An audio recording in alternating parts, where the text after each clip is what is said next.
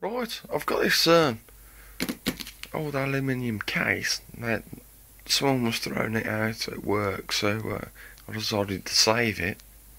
Now, as I open it up, you'll notice that I've got like 1, 2, 3, 4, 5, 6 batteries, of which people threw away, and I've got like 100. I think it is 100. Yeah, 100 kilowatt inverter, and another 100 kilowatt inverter in there. Now what I've done is I've hooked up just the one 100 kilowatt inverter. Now this peaks at actually 2 kilowatt. Now I've got the second one just as a backup at the moment, and I've been charging these batteries. It's like via solar cells. If I back up slightly, I have a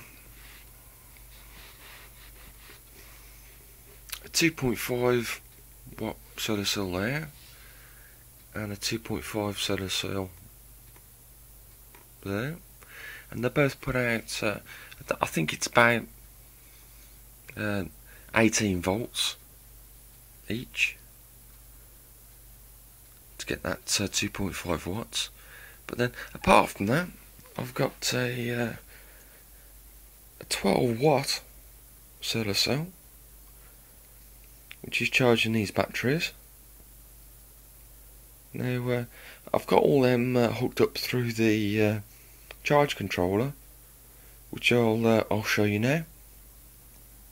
I've got my solar charger here. Now if I was to switch this on, you'll notice that the green light is saying that we're getting a decent power out. The red light is to say it's charging. Now that means it's actually charging under room conditions, and just the light that we've got that's in the room. But we've got a nice 13.12 volts across that. Now I've been using this to power my TV and my lighting in my living room. I've also got a socket, just a normal car socket, so you can run car appliances off it. Now basically I think it takes about a week for these batteries to fully charge, because I've got 6 of them, as I said, and they're all 12 volts, 7 amp hours. Now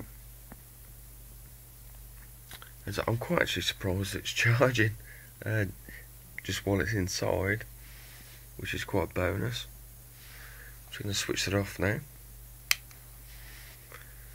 Now it's still charging even though I've switched that off, but it's charging without having to light the LED up and the on LED.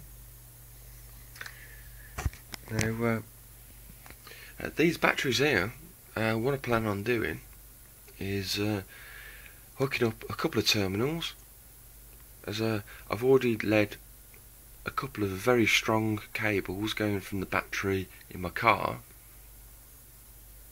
and what I'm going to do is hook them up. So basically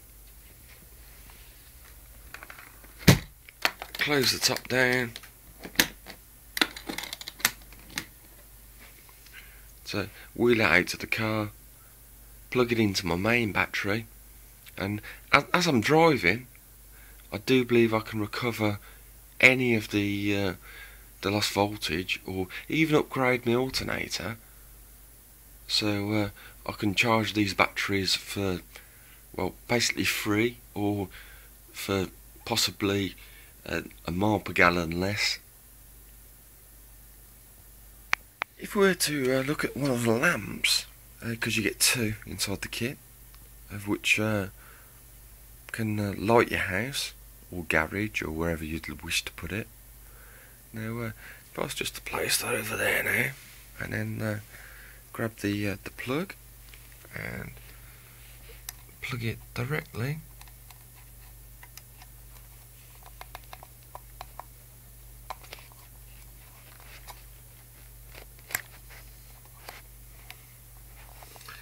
into the charge controller.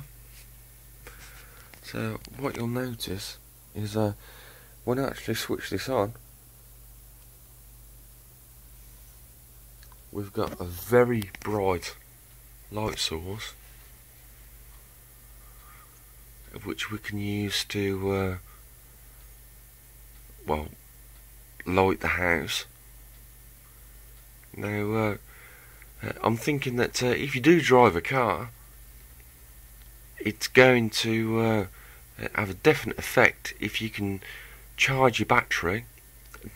A lot of people try and use HHO to increase the efficiency of your car, but I believe that you can charge the batteries and then bring them back in the house, and then so once you have, you can be having free lighting, or lighting at a very diminished cost.